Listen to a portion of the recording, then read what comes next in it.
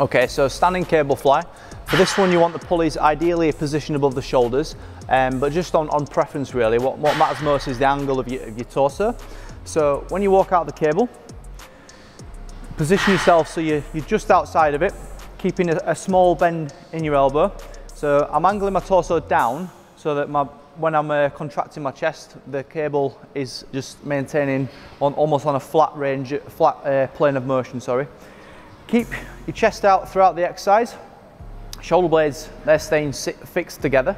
So as I contract my chest, arms staying much straighter than at the back. Keeping my chest pronounced throughout. Good control on the way back.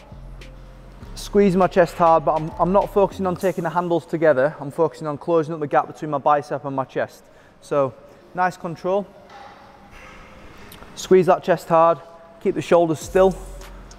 Take your time throughout, and then once you finish your set, just gently rest the cables down.